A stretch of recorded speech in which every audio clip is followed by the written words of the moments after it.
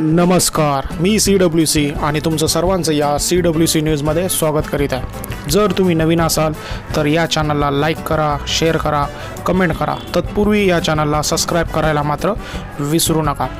3 दिवसापूर्वी बातमी आली होती की आनंदराज आंबेडकर हे आपला पक्ष म्हणजेच रिपब्लिकन सेना हे वंचित बहुजन आघाडीमध्ये विसर्जित करून विधानसभेसाठी उभे राहणार आहेत।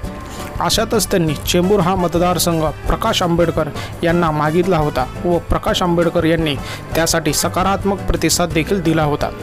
चेंबूर हा राखीव मतदारसंघ आहे आणि अशातच तिथे काँग्रेसकडून चंद्रकांत हंडोरे जे सामाजिक न्याय मंत्री आहेत माजी, त्याचबरोबर 1991 साली ते महापौर देखील राहिले होते।